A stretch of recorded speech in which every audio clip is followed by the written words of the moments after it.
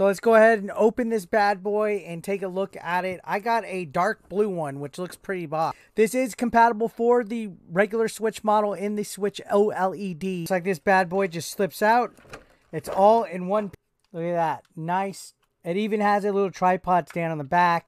Looks like you just pop right down on that little connector right here. Look at that. Biggity bang. Switched right on. And just like that, you just slide your Switch in, connect it on the bottom, and it fits like a glove. It's very comfortable. You can feel that there's a little bit of shoulder buttons back here. I guess trigger buttons. You got your shoulders on top. It's like having two connected Joy-Cons on one.